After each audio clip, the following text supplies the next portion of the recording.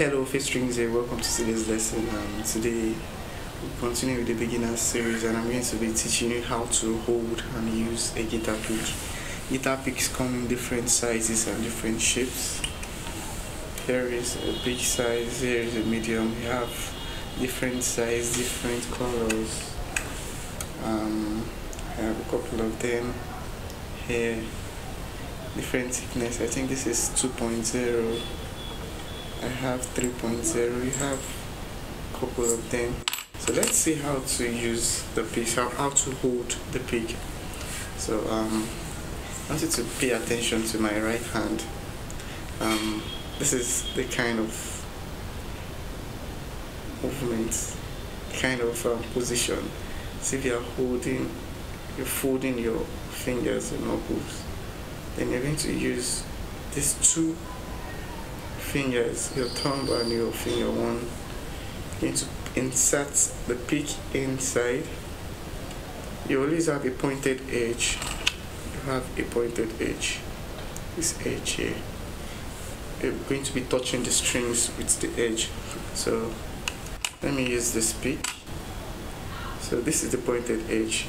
Look at the position. Then you open up and insert. So you want to insert and have just a small part, depending on you. Some people can go all the way down, but usually I just go like halfway. This is the full pick.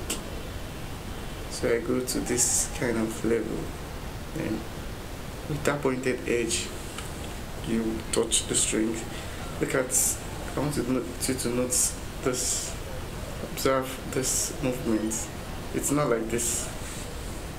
So it's more like this. You're closing the wrist. So then open up and put this. Do you understand?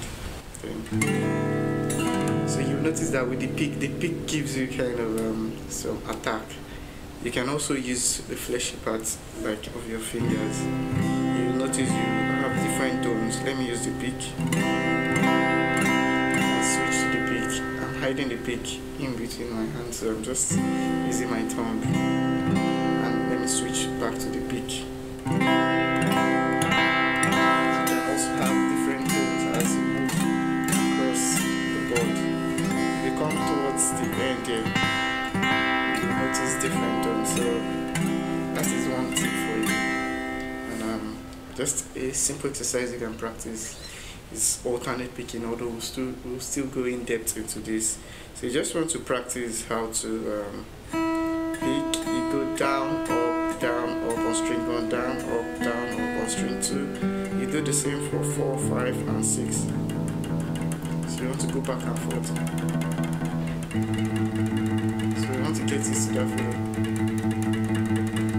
And sometimes there are pros and cons. You can open up to, you understand, but just make sure these two fingers. But depending on what you're playing, sometimes you need to close, sometimes you need to open to get some more controls, you understand. So I'll see you in the class.